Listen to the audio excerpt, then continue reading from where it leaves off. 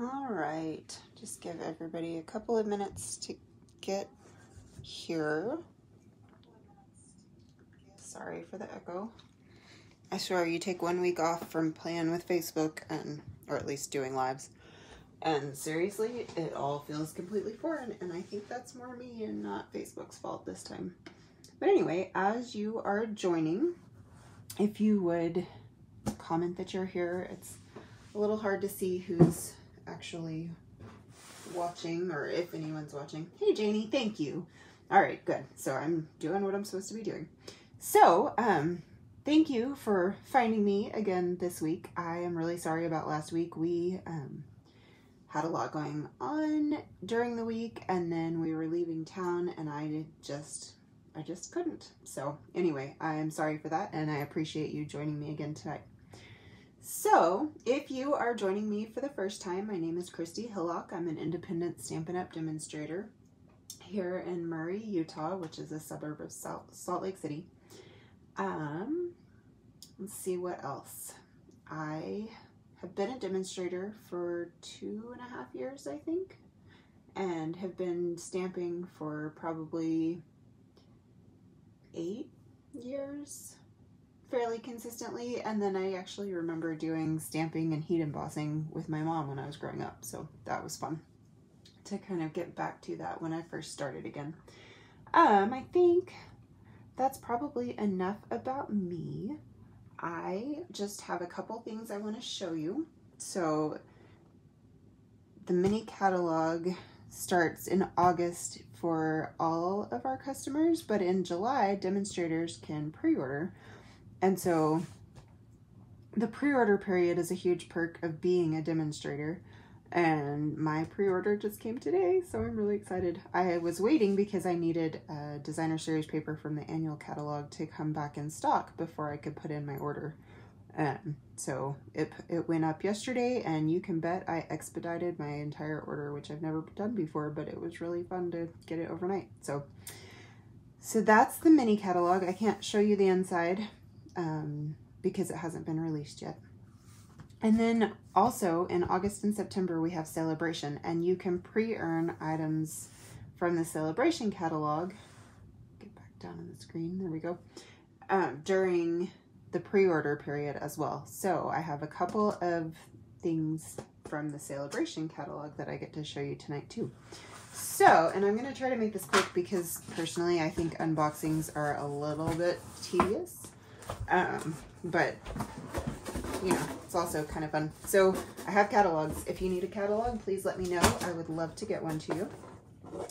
And then, just because this box is making it hard for me to show things, I'm gonna just pull everything out and get the box out of the way. So this is one of the Christmas specialty papers. It's called Whimsy and Wonder, and it's got really pretty silver. Let's see, they actually did. So this one has Blushing Bride, Crumb Cake, Mint Macaron, Misty Moonlight, Mossy Meadow, and Polished Pink. And it is, I think it's gonna be really fun. I'm not much for the sort of goofy, non-traditional colors for holidays, for Christmas, but I thought this paper was gonna be great for just winter in general, and then it's just really pretty. I don't know, cheerful. So anyway, that's this one, and I only ordered a couple of the papers to get started. This one is called Harvest Meadow, and I haven't opened it, so I'm not going to show you because this package is different. And then this is one of the Celebration papers, and it's penguins, and they are so stinking cute, and they go with a bundle that's in the holiday mini catalog. And you can bet I'm going to be doing a class with the penguin bundle and this paper because I don't know, I don't usually go for cutesy, but I think it's really fun. Hey Aunt Pat, I'm glad you like that paper. And then this is another freebie out of the Celebration, and it goes with the hand-penned bundle in the annual catalog. And again, it's sealed, so I can't get into it, but it's all black and white, and I think it's really pretty. There's that. And then, let's see, I got the Nature's Harvest bundle, which has really pretty sentiments, and then it also has really nice dies. So let me pull those out and show you. And you'll be seeing all of this stuff in weeks to come too. But since it's new to me, I just figured we could open it together. So these dies, there's a couple of labels, but then the rest of it is just kind of the foliage and the flowers. And I just thought it was so gorgeous and perfect for the end of summer. Which, let me just tell you, it's over 100 degrees here, and it's not really cooling down at night, and I cannot wait for fall. I don't do well with summer anyway, and this is, I don't know if it's actually the hottest summer on record, but seriously, it's so hot. I just can't take it.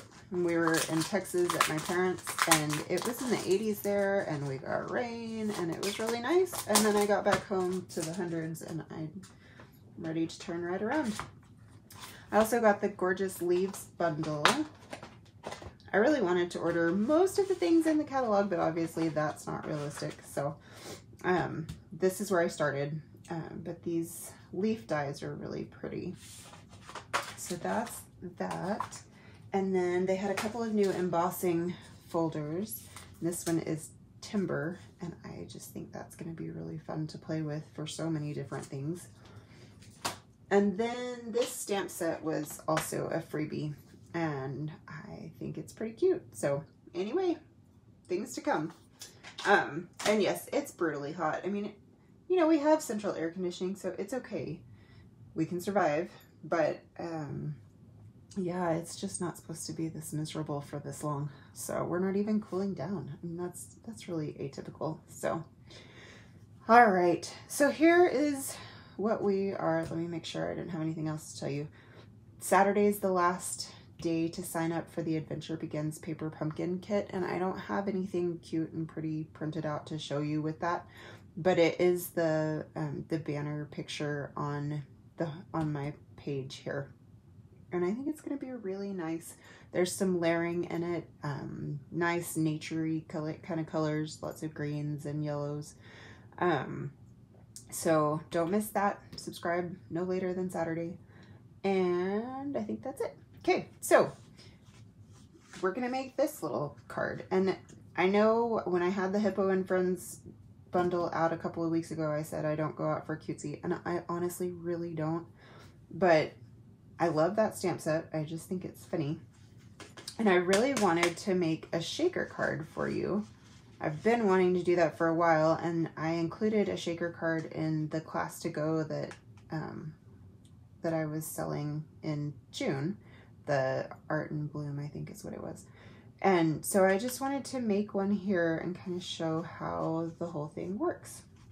So this one is fiddly. Tonight's live is going to be a little bit longer than normal. So let's get started. The first thing that we're going to do, and I actually already did the die cutting, but I took a piece of Highland Heather and ran it through my die cutting machine with, you can see here the little circles, and they're stitched, which is wonderful, and it's called Picture This.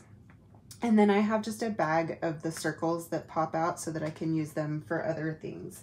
So that's what we're doing here. And then I took a piece of Whisper White, or sorry, Basic White. I am out of practice. Today was the first day I've even stamped anything in over a week and a half. I don't know. Having my kids home is really, I mean, Emily's always here, but Jonah doesn't do well being bored. And so my time in the afternoon while she's napping has not so much been my time. So we are going to use a Smoky Slate card base, and then the Hippo Happiness stamps. We actually aren't even using the dies today. So what I'm going to do to try to show you how I like to go about this with the way the circles are, so that everything gets lined up, I'm just going to set my stamps in each little circle, And like I said, this card is a lot more fiddly than what I usually make on here. So we'll see how this goes, because lining these things up is also a little bit of a challenge when you can't get right over the stamps, which my camera is where my head should be for that. So anyway, we'll see what happens. Be patient. And it also uses a lot more colors than I usually would incorporate, just because that gets a little challenging for you to reproduce. Sorry, there's a little hair on here. Okay, so this set, it's like 3-step stamping really by the time you get done. So we will start with the little butterfly, I think. No, I'm going to save the butterfly for last, actually. So we'll start with the hippo. And the hippo I'm going to do in Smoky Slate and Basic Gray. So Basic Gray is a really nice color. It's dark and it shows up really well, but it's not quite as stark a contrast as the, you know, just the Memento Black can be. Okay, so we're going to do that little guy first. And then I'm going to come over with the next part of the hippo. And I'll ink it up in the Smoky Slate again, but I'm actually going to stamp off once. And then here's where the lining up starts being a thing. All right, we pulled that one off anyway. So, and then here is where the 3-step comes in, because now we need to get our little hippo's face on here. And you probably remember when I did the hippo baby card, we did all 3 parts of the hippo. So today we're just going to repeat that with the sheep and the unicorn as well. If I can find the little faces. Oh my goodness. There. Okay. So to get his face, I'm going to switch over to my Basic Gray. And this guy I line up with the nostrils. We sort of got there. That's all right. Okay. Basic Gray is going to come back in here in a minute, but for the moment I'm going to close that one up. So, how's Ohio been, Aunt Pat? Is it hot there? I know the Pacific Northwest has been hit really, really hard, but I haven't really paid much attention to the rest of the country. I was reading an article today about Chicago and global warming and what that's doing there, so that was kind of interesting.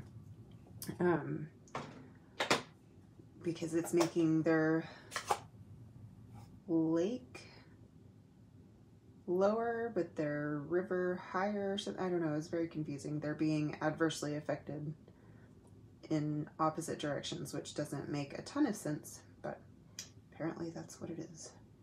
All right, so this is polished pink for my little unicorn.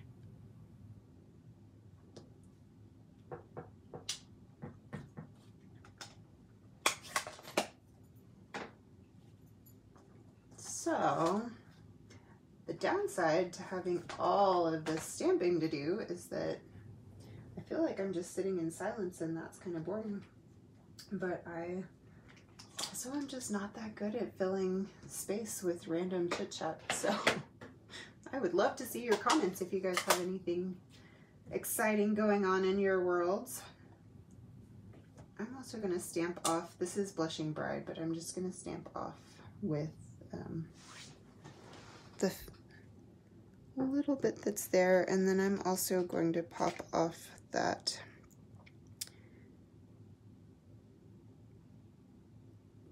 there we go. Okay, so that's it for Blushing Bride. And I'm also limited in how many blocks I have, so we're having to clean as we go.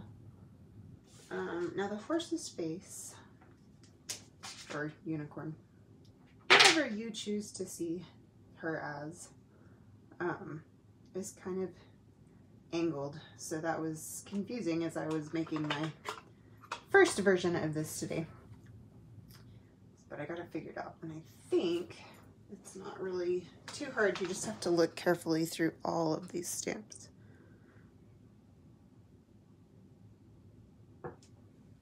There's that. So do you have air conditioning, Aunt Pat? Because 90s would be horrible without, and then 72 sounds, oh my gosh, so lovely. But I'm glad you're back out of the really bad heat too. And it's so draining. I mean, at least when it's cold, you just put on some more clothes. But I don't know, I'm not up for all of the heat. Okay, for the little sheep, we're gonna use rich raspberry. I also don't usually incorporate this many colors into a single card, and so trying to figure out what goes, especially since these are not nature's colors, was interesting, but I think it turns out pretty good. So with that said, I didn't want to try to figure out another color with the rich raspberry. So I'm just stamping it off twice, and then get a much lighter look, but still in the same tone, shade. I'm not sure what you would call that. So we've had concrete work going on the front of our house all summer, and it's been really hard to get concrete for him. So he finally has gotten, it took 3 pours because he was doing several steps and then the sidewalk. And so he pulled the cover off of the steps yesterday, or this morning, and I got to use my front door for the first time in, I don't know, 6 weeks maybe. It feels like it's been forever, which is partly because my back door sticks, and so it's a lot harder to go that way. But I'm so excited with how it turned out. I think that I got that about right. There we go. So what that means is that now I get to start on the next part, which is actually probably going to be Joe, but we've got to dig out a window well so that we can put in a new window down there. But it has made our basement so nice. It's so much brighter, and that's without the bigger window. So once the window is taken care of, then we're hoping to paint and recarpet down here, and just in general make the basement a really happy place to be.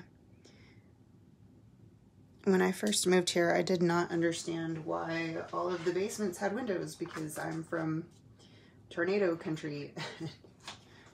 You don't do that. That's not what you're trying to accomplish with a basement. So anyway, it's taken some getting used to, and with the window actually being a window here, it doesn't feel so dungeony downstairs, which is a huge change. So, and shade, yes, shade makes a little difference, but we were sitting out in the shade this afternoon, and I mean, I just can't, you know, 100 degrees and shade is not as much as you need. But I'm glad that you've got a lot of trees. That makes everything so much nicer. Oh, well, her little eye is kind of up in her hair, but I guess that's okay. So, yeah, I took the kids to the library today because they have air conditioning that's, you know, actually running at a much higher level than mine does. So that was a nice little reprieve too. Okay, we're gonna do this little balloon, and I'm using Daffodil Delight. I don't know if I said this guy was Gorgeous Grape and Highland Heather. And the balloon is going to be in Daffodil Delight. And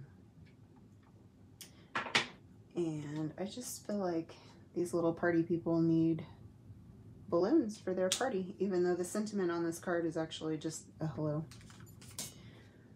And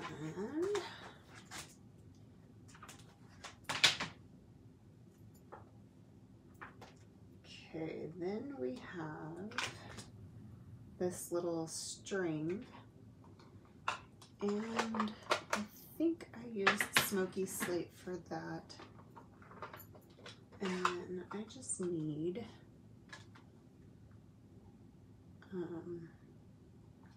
to mask it off a little bit. So this is not the best way to do it, but I don't see any other scrap paper, so forgive me while I rearrange.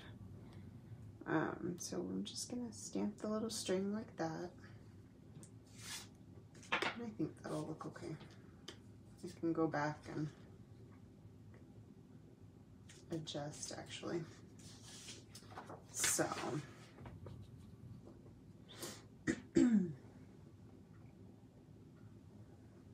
yes, for sure. Ice cream shops are nice, but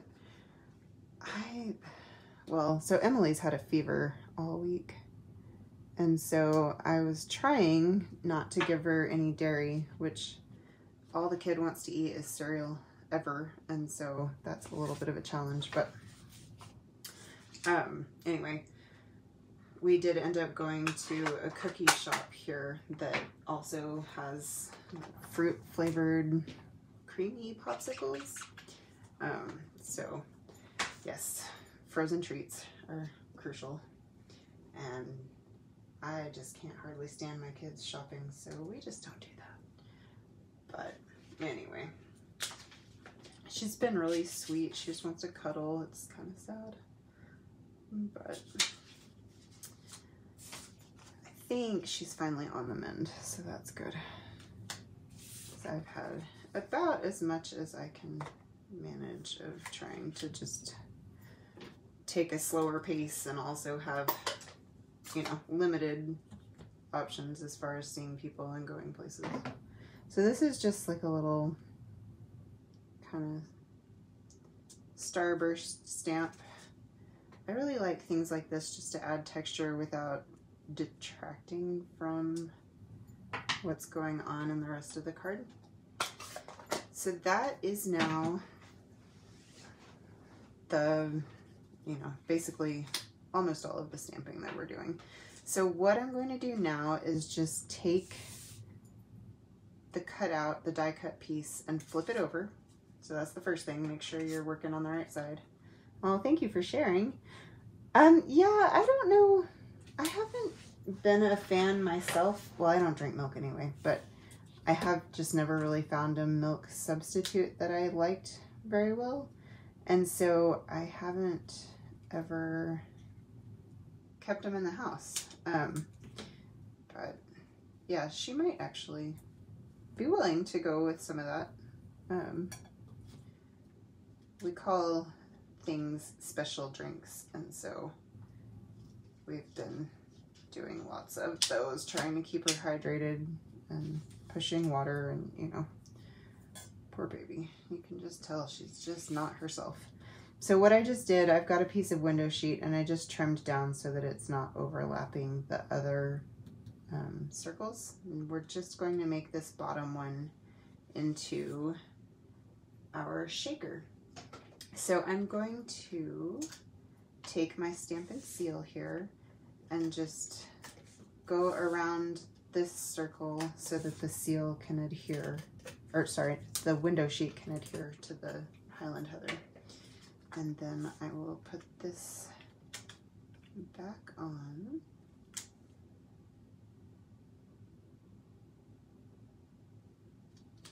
But you know, the heat makes it virtually impossible to do anything. I mean, I didn't cook today like I should have because I just wasn't feeling it. So, let's see, that's a little lower than I wanted it to be, but I think that's how we're gonna roll with it. should be okay. So the next thing that I'm gonna do is take, these are our foam adhesive strips, and they're really nice because you can make them whatever length you need them to be. And create just this little pocket, basically. So you want to go close around your window, but not so close that all you see when you look into it is, you know, the foam strips. So just gonna snip this so that the edges join. And now I'm gonna take the rest of this strip, ooh, and stick it all over the place, and use it instead of regular dimensionals. And the reason I'm doing that is that the dimensionals are a slightly different thickness than what these are. So when I made one of these recently, I realized that it was not very evenly adhered, and generally I'm not super concerned about things like that, but I did want this to be a little more even than that turned out to be. So I think that's pretty much got it. We will just, let's see, I'm gonna snip off one more piece. And go just right in between those two windows. Okay, so now I'm gonna get rid of all of my little strips here.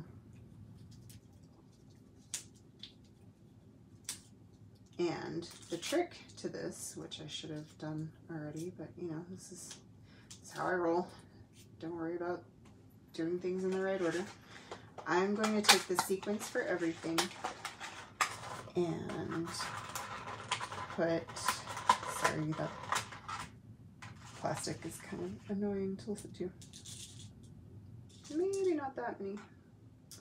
And these are staticky. I also probably could have used our little embossing buddy to get rid of some of the static on that window sheet, but it ends up working itself out. So, okay, I think that is enough on the sequins.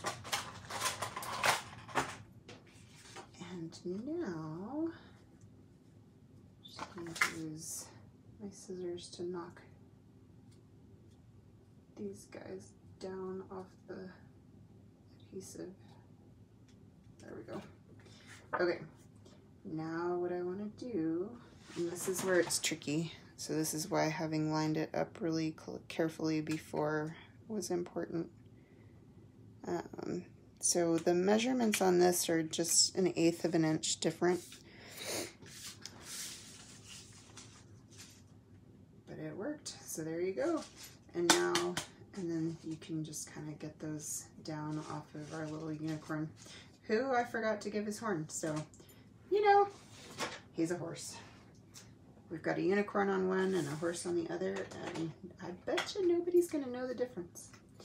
So, fortunately, my sentiment is based on the butterfly rather than the unicorn. That is kind of where the cutesy gets to just more than I can take on this stamp set. Oh, thank you. Thanks for all the likes. Some of the sentiments are very punny, which is rarely my speed. So the sentiment that I'm going to use is fluttering by just to say hi. And I thought that went really well with our cute little butterfly. So I've got just a 3/4 inch strip of basic white here that I will just stamp on, and I think that's straight. Good enough. Okay, and I'm going to take my banner pick-a-punch thing here, and I love this. It's so much easier than trying to flag a banner with scissors.